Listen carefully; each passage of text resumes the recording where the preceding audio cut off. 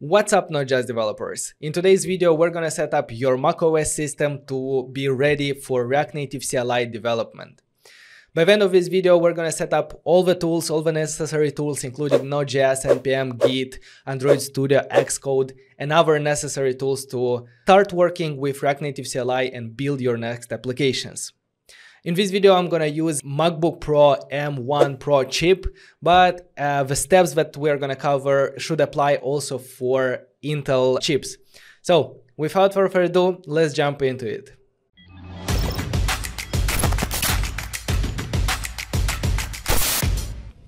The first thing that I'd like to do on any new macOS system is to install iTerm 2 because it comes with a lot of improvements in comparison with the terminal that comes by default with macOS. So let's go to iterm2.com and download the zip from here. Let's open the iTerm and let's move to the application folder when it asks.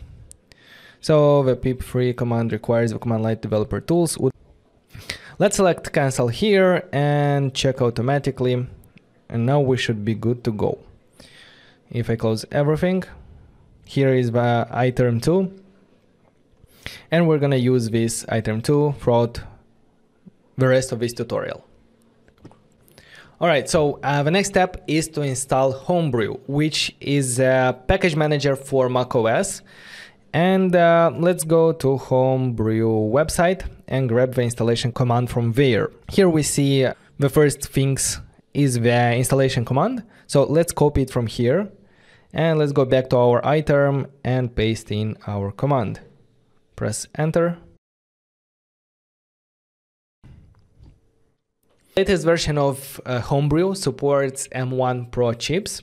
And that's great because we don't have to work with Rosetta or anything or other hacks.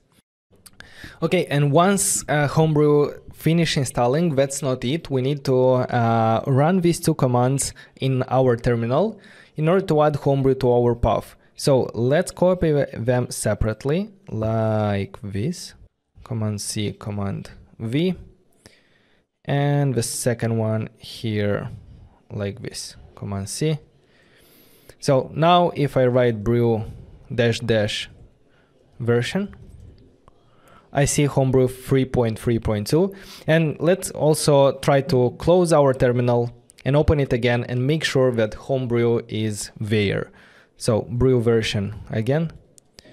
I see it 3.3.2, which means that it has added to the path and now we have access to the brew command. What's also good about brew is that while we installed it, it automatically installed for us Git. So if I write git -- version, I see the Git version 2.30.1, which is good. However, if you don't have it installed, you can run brew install git and this will automatically install Git on your system. Let's run it again because it might bring some updates. All right, so if I run again git version, I see the same version, which is good. Now with the help of brew, we can install some of prerequisites, some of the dependencies that we need before getting into Expo CLI. The first one is Node. Node is the JavaScript environment which will help us run our Expo and React Native applications. And also it comes with the NPM, which is a Node package manager that will help us install other tools and dependencies inside our projects. So let's clear our screen here and start with installing brew install Node.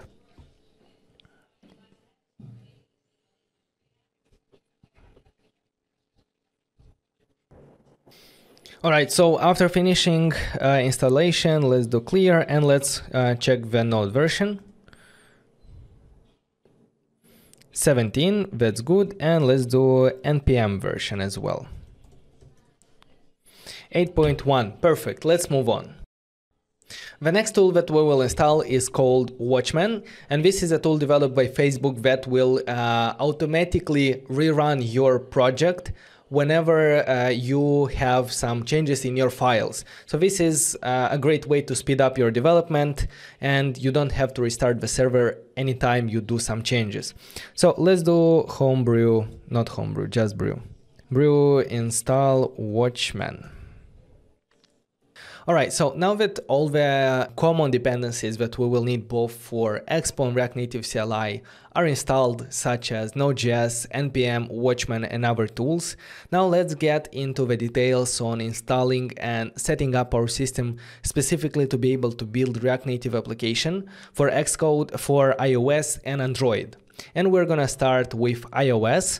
And the first thing that we will need to build React Native application for iOS devices, we will need Xcode on our machine. The easiest way to install Xcode is by opening App Store, not Apple ID, but App Store. And here, let's search Xcode. And we need the first one, Xcode by Apple. So let's get it and install it. Finally, Xcode has been installed. So let's press open and follow the next steps that we need to take there.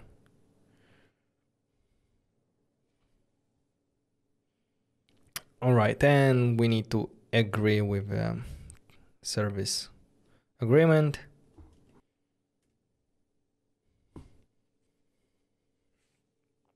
All right, this asks if we need to install Rosetta.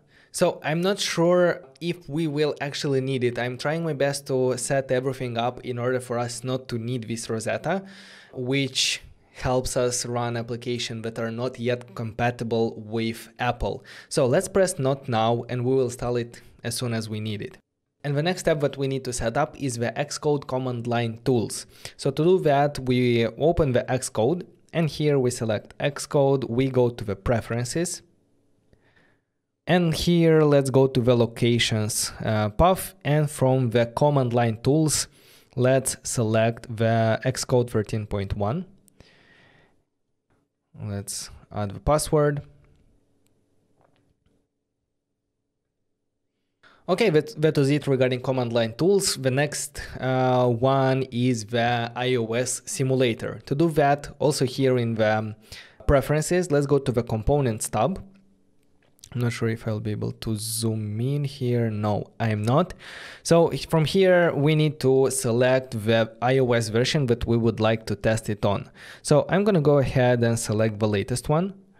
And yeah, let's install it. The next set of tools that we will need to install need for that another package manager to be able to install those tools. So I'm speaking here about the Ruby and the Gem, I don't know how it's pronounced, package manager. And to do that, first of all, we need to update Ruby on our system. So let's do brew install Ruby. All right, so now that we updated Ruby, let's try to install the next dependencies that we need, which is COCOAPODS. So let's start by doing gem install. Let's also specify the folder where we need to install. This is very important. So I would like it to be in USR local bin. And let's do FFI and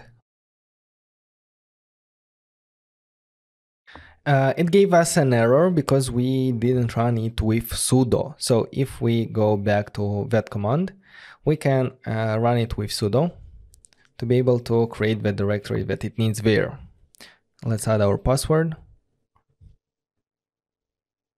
Now let's try to see the version of pod. So pod version 1.11.2. Perfect. And the FFI. All right, so now that we have all the dependencies installed related to Xcode, we can go ahead and try to generate one new React Native application with React Native CLI and run it on our iOS simulator to see if everything has been set up correctly. So I'm going to open iTerm.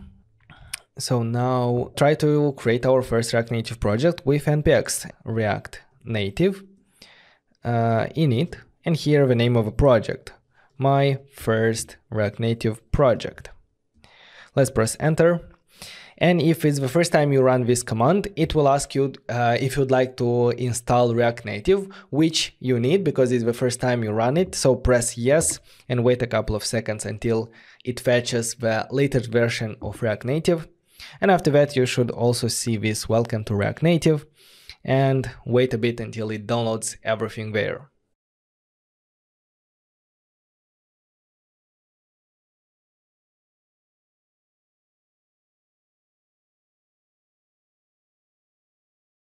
All right, so React Native CLI finished setting up our project.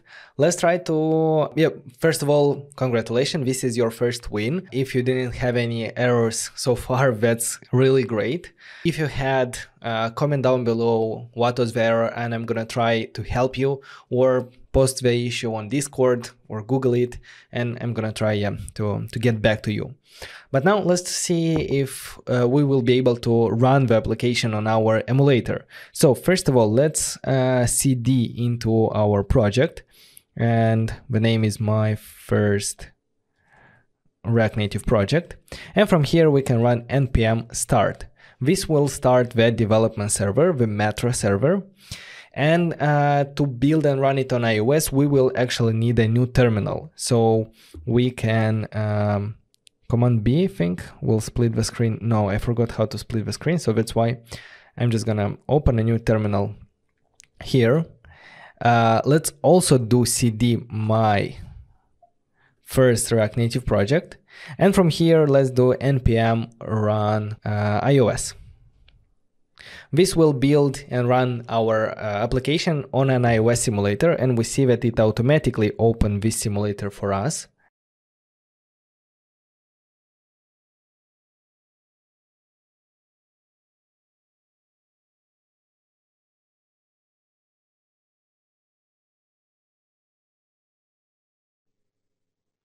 And hooray, we successfully set up everything and our application is running on this emulator. So that's a great success for us. That's really nice. And yeah, congratulations. Now your environment is set up for React Native development with React Native CLI and iOS simulator. The last step that I want to show how to do is how to install the IDE, where we will be able to work and to update our application. My IDE of choice is Visual Studio Code. You can go ahead and install any other IDEs that you prefer. But yeah, I'm gonna show you how to install Visual Studio Code. So let's go to the code.visualstudio.com and here download Mac Universal Build. After it had finished installing, let's open the zip. And before opening, let's move Visual Studio Code to the applications. So let's grab it like this. I guess that's how you do it. And do Visual Studio Code to open it here. If you're interested in how to set up Visual Studio Code further in order to speed up your development with React Native, check out the video on my channel with the top 10 Visual Studio Code extensions that I'm using every day. Alright guys, that was it for today. Now your macOS system is ready for you to start working and building React Native applications. I'm really curious what you're gonna build next. Let me know down in the comments. And yeah, check out also this video and this video. They're both awesome for more React Native content. Bye bye.